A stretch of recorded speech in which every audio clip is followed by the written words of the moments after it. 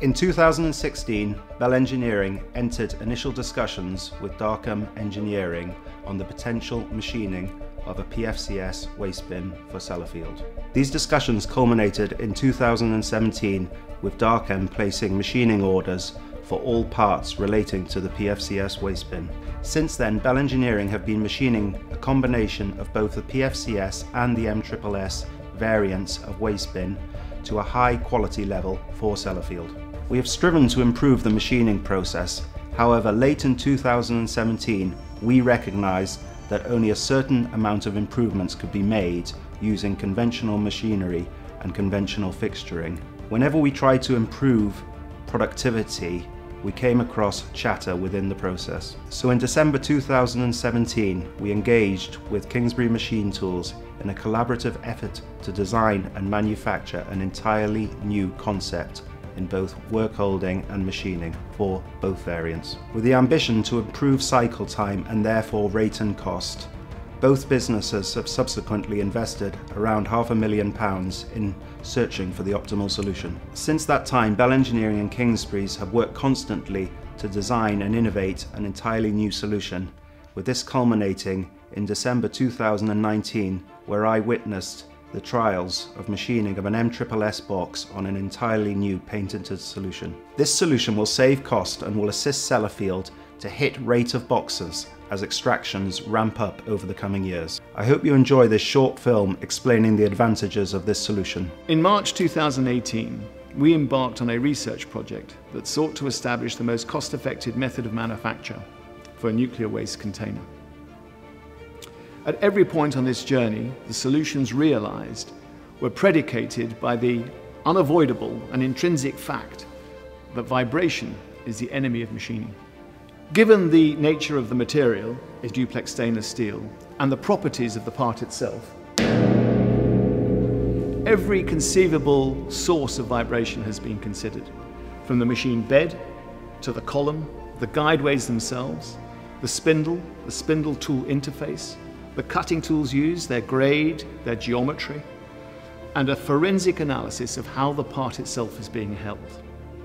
Doing the maths and working within the laws of physics dictated the direction taken. And this video book seeks to depict that journey. A journey that culminated in successful cutting trials undertaken in Coburg in Germany late last year and early this year, and the issuing of an important industrial patent.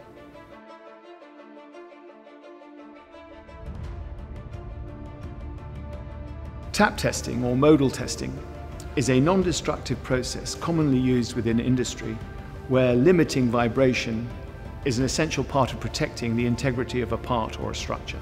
It can be used across a broad spectrum, from some machine tools would use it, aerospace components, the chassis of a motor car, even civil structures like bridges. It is resonance that we're interested in, as this is the real killer. It can lead to the amplification of vibration and ultimately the destruction of structures themselves. The wind effect on the Tacoma Narrows Bridge is a classic example of how resonance can do its damage. When it comes to machining, any resonance that occurs due to poor fixturing or the lack of structural stiffness in the machine itself leads to chatter and inaccuracies. Chatter reduces tool life as the cutting inserts are not machining at a constant force or depth, which inevitably leads to a deterioration in productivity. To understand the natural frequencies of the MSSS box, it was examined in 3 different conditions, each referred to as a degree of freedom. In each of these 3 states, modal analysis was conducted in 12 different but repeatable locations around the fabrication. The first set of tests were completed with the box in a free state, resting on 3 stands, representative of how it would sit within the fixture.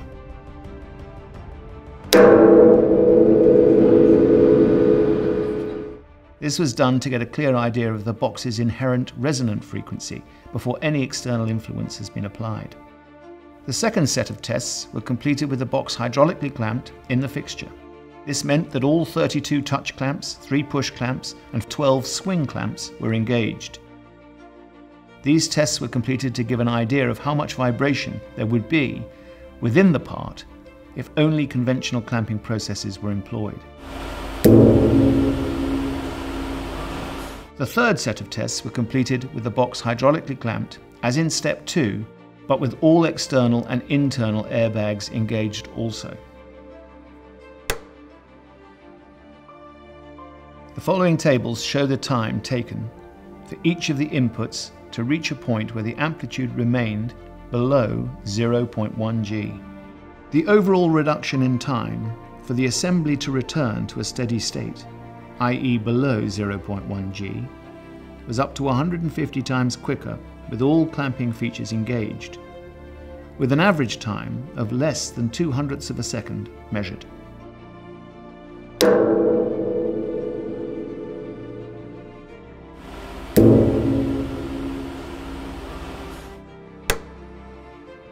The high degree of dampening limits the build-up of vibrations during the machining process. When considering the action of milling, each individual tool tip represents a strike. Closer analysis of the feeds and speeds of one of the tool paths clearly explains the benefits that the dampening effect induces.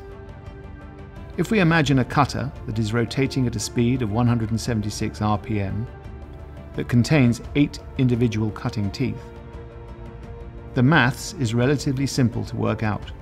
176 times 8 divided by 60 gives me the number of taps per second, in this case 23.466 taps per second. If I work that out in terms of time, that's 1 second divided by 23.466 equates to a gap in the strikes of 0.04 of a second.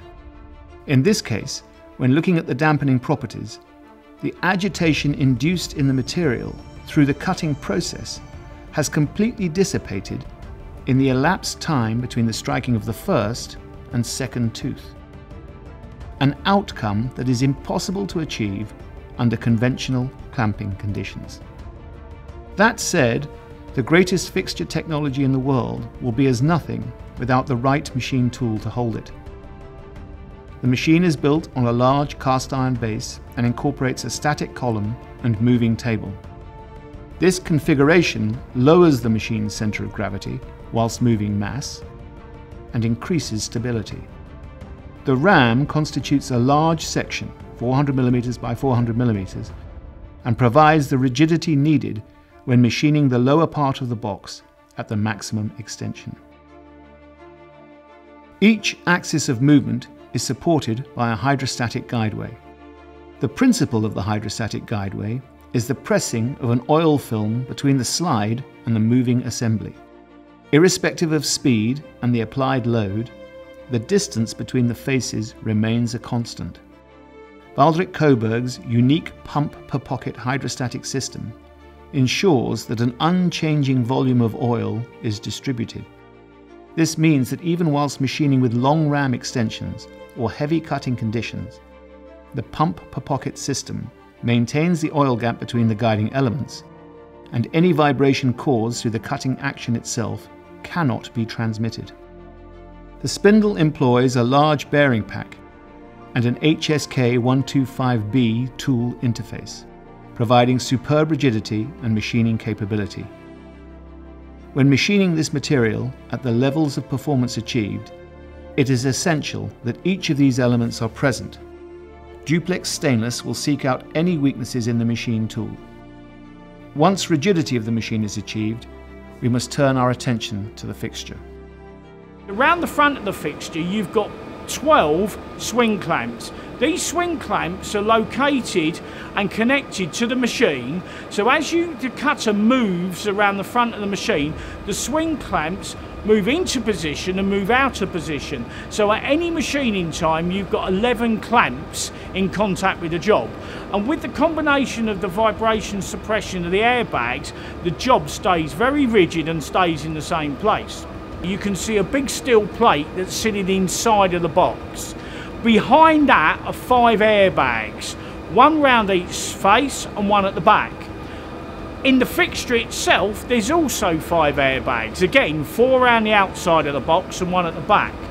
We've used the airbags, both internal and external, to apply an opposite and equal force, which reduces the vibration in the 6mm walls. The combination of the superbly configured Taurus 30 from Waldrich Coburg and a fixture design that alters the resonant frequency to such an extent that it has similar properties to a solid cube of metal eliminates the need for compromise in the machining process. Listen to the actual sound recordings of the various cutting processes.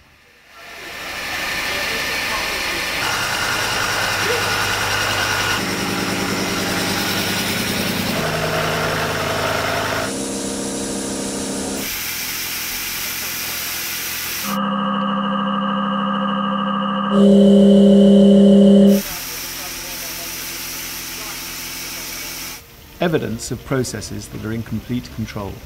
It is this combination of fixture design and machine tool platform that allows these dramatic productivity advantages to be realized.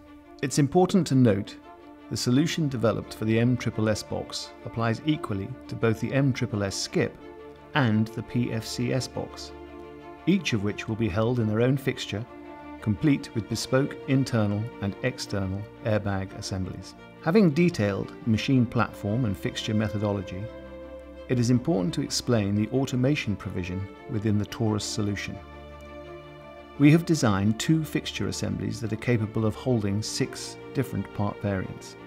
In this case, the MSSS and PFCS boxes, the MSSS skip, and as we rotate the pallet around, we can see the MSSS and PFCS box lids, both A and B sides, on the rear part of the fixture assembly.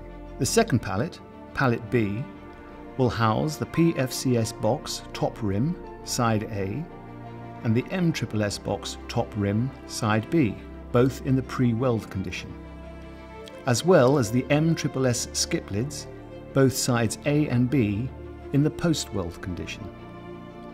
Once again, as the pallet rotates around, at the rear of the pallet, we can see the MSSS box top rim, side A, and the PFCX box top rim, side B. Once again, both in the pre-weld condition. In short, we have a complete ship set of all parts needed for both the MSSS and PFCS variants across the 2 installed pallets.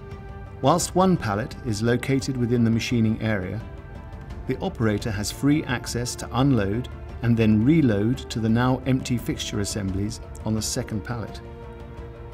Downtime is now limited to the pallet change itself.